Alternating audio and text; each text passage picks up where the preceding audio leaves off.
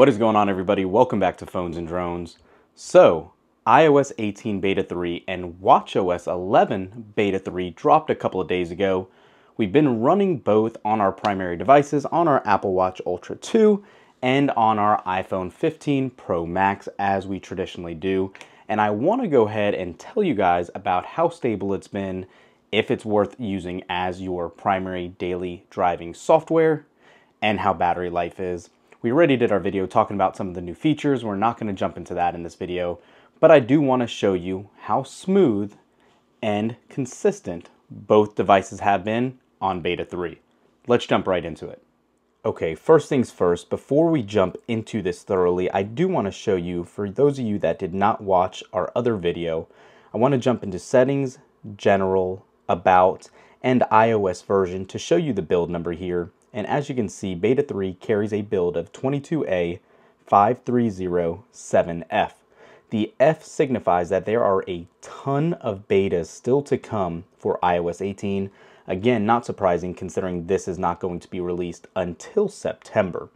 But I say this at a caution because, and if those of you aren't familiar with how Apple betas go, the alpha lettering at the end signifies how close it is to being complete. The closer to the beginning of the alphabet, an A build, B build, really does mean it is closer to release, and we're closer to that RC. Being an F build, that tells you we're A, B, C, D, E, F. We are quite a number away from this being ready for prime time, or even an RC candidate, so expect a number of other betas. Now, having said that, again, before we jump too far into this, I do just want to show you in the calendar, we are, and again, we're assuming things, Apple has known to do Apple-y things and not stay consistent with the release cycles. But since we are already in July and really midway through the second week, I would not anticipate seeing a public beta for this until about the 15th or 16th, which would be the midweek cycle through the bi-weekly releases for the developer betas. So again, basically 15th or 16th, you will see public beta 1 for iOS 18. That's our guess. They could technically push it until around the 22nd or 23rd, just depending on if they want to align it with beta 4 as the primary release. So who knows? I just want to throw that out there for you guys to be aware. Another thing to be aware of, if you missed that prior video, is battery life. So battery life on this phone running Beta 3 has not been terrible. It is still not as good as on a stable build, but it also, more importantly, does kind of trash your battery max capacity. So kind of like what we've gotten accustomed to though, any beta you run is obviously not perfectly optimized. It's the reason it has a beta title, and it remains true for iOS 18. Especially during the first couple betas where we were losing max capacity. So that's maximum battery health, which takes away from your max capacity. So 100% is now 96% for us. It is substantially dropping a percentage or two or a week. We actually weren't losing any battery health up until we started using the betas. So for the last few weeks on iOS 18 betas, that whole beta cycle, we've lost 4%. I think that is one of the bigger call outs over anything else. Again, having said that, do with what you want with this information. What you're here to know is how smooth everything's going, how has it been running. I kind of touched on battery life already being good, and as you can see, just kind of popping around the UI, jumping through everything, going into the camera app. It's the smoothest beta that we've used to date, and you can see the interface has been working very well. It operates pretty much improved over what we had prior, including that battery life. So again, if we go ahead and use our action button shortcuts, everything works as you would hope, kind of jumping around, and let's go into our typical run through stocks. Everything opens, it's very prompt, going through anything you really want to look at. So as far as a consistency standpoint, it is great.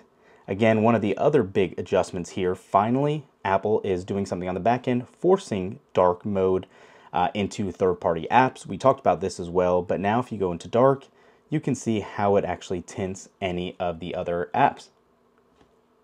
and all the icons show accordingly. So pretty nice. It does work. We're not having any of those errors we were seeing earlier. So really, that's all for iOS 18. It's been consistent. It's been working very well for us. Still just not sold on battery health. Now, moving on to WatchOS 11 Beta 3. Jumping right into this has been a massive improvement. So yesterday and today running this beta, I can tell you right now, we took this off the charger at about maybe 10 to 7, and it is now 5:42, and we've only lost 25%, and it is heavily used. We keep getting all of our notifications as we did prior, and it's been amazing to use. No intermittent refreshes, no intermittent restores. Everything has just kind of worked as you would anticipate. Very, very smooth too. Opening and closing apps. Let me go into the weather app for you guys to see, and it's just been much more of what you would expect to use on a daily basis.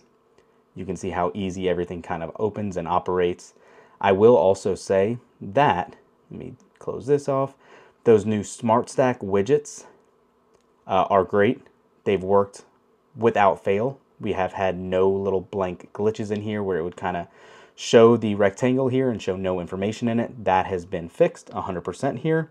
And yeah, I could just tell you everything has been very, very, very much improved.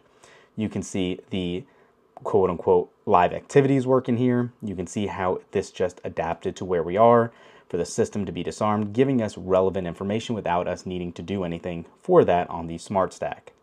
The one thing I still don't see implemented yet, because again, this is developer side and on a developer basis, but those gestures we always talk about and the double taps, there is still no other additional integration there. I do wish we see some more, again, gestures like I'm saying, and specifically, again, those multi-taps being added in here. So that's really the call out for this build. Battery life is massively improved, and I have no complaints or really any bugs I've noticed yet in Beta 3. So again, take this for what you want. It's definitely going to be more taxing on your battery still. Same concept remains for watchOS as it does for iOS. I know this isn't the most fun video to see. New features aren't really being loaded on here as regularly as I would, like to see, or you would like to assume to see, but it is consistent and it is very, very good on battery life. So plenty of good to look forward to here on Beta 4. I would assume, again, public beta 4 or public beta 1 for developer beta 4 is probably what's going to come to watchOS 11 in the next week or two. But let us know in the comments down below, what do you guys think? Are you actually happy with these betas? Have you put them on your device? What sort of feedback do you have for the other viewers? Let us know down below in those comments. I'm still torn, but I'm definitely liking the route that Apple is on with these. Thanks for watching, guys. We'll catch you in the next one. Peace.